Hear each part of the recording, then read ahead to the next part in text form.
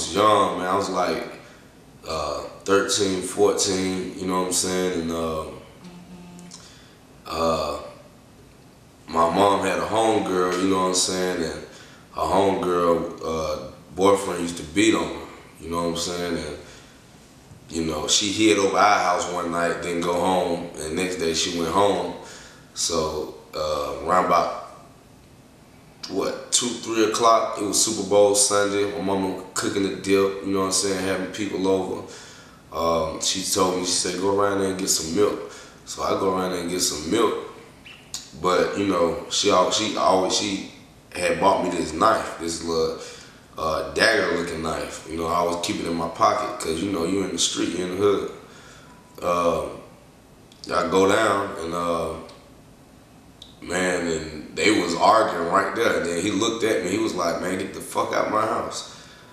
And I was like, wow, like, I don't know what to say, you know what I'm saying? Get the fuck out my house. I don't think I can go back and tell mama, you feel me, I ain't got this milk, you know what I'm saying? So I think I'm gonna stay right here till you just give me that milk, you know? And then next thing you know, he cuts me out again. Then I turn around and Mom Dukes is walking, like, knocking me out the way, like, hold on, this is when Mom Dukes was big and OG with it, you know what I'm saying? Like, on, like, dumb swole, like, on some pimp shit. And she knocked me out the way. She was like, hold on, motherfucker, don't be talking to my son like that, blah, blah, blah. They get into it, back and forth. He called my mama a bitch. And my mama said, look, I ain't your bitch, you feel me? You talk to your bitch like that, you feel me? Don't talk to me like that, because I handle you. And he called her a bitch and kind of mushed her head. And my mom was walking on a cane because she had just got surgery on her hip. Man, Mom Duke took the wood grain cane and knocked it across his head.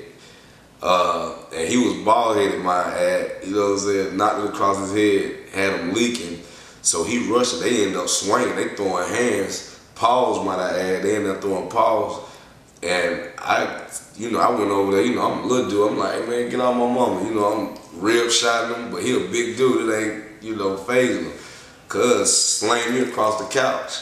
I flip over the couch. I say, I blacked out. I took the knife and just went ham. I stabbed him like 7 times in the head. You know what I'm saying?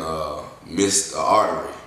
I could have killed him. And he was in a coma for like 4 days. When he woke up, he got the hell on because he had warrants and stuff. And that's how the case got dropped. But we had to sit in jail till, you know, that shit got resolved.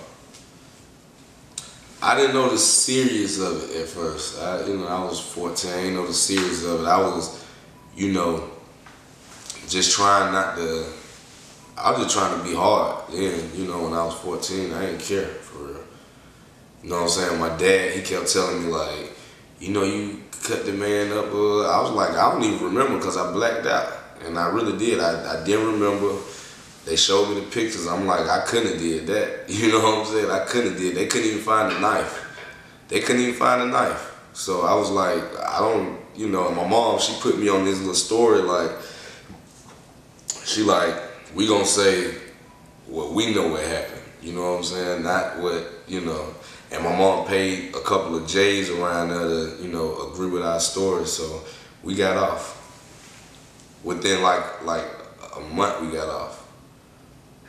Yeah, they tried, but I mean, I guess by the graces of God, cuz got up and left, and there wasn't no case, you know what I'm saying? You can't have a case without the evidence.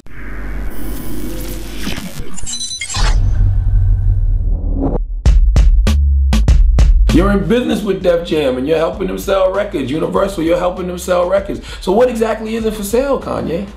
I don't get it, I'm confused. You know, don't be, you know, fake revolutionary for profit. I enjoyed it. It was awesome. I wish I would have been a part of it. Alright, so do you enjoy the Stevie sex tape? It was pretty alright. I had fun watching it.